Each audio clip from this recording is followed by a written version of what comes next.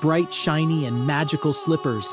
After the show ended, these ruby slippers became one of the most recognizable memorabilia in American film history. The iconic ruby slippers were kept in a museum where everyone thought they were secure and safe until they weren't. One day, the ruby slippers were stolen by a cunning thief. For 18 long years, no police, no FBI could find their whereabouts. But just last year, the elusive thief was finally caught, and his guilty plea shocked everyone. Surprisingly, we got to know that he claimed he never sold the slippers. Why though?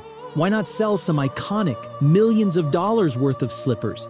And what was the final verdict given to him? Hang on as I tell you about the story of these ruby slippers, their unexpected disappearance, and their long-awaited recovery.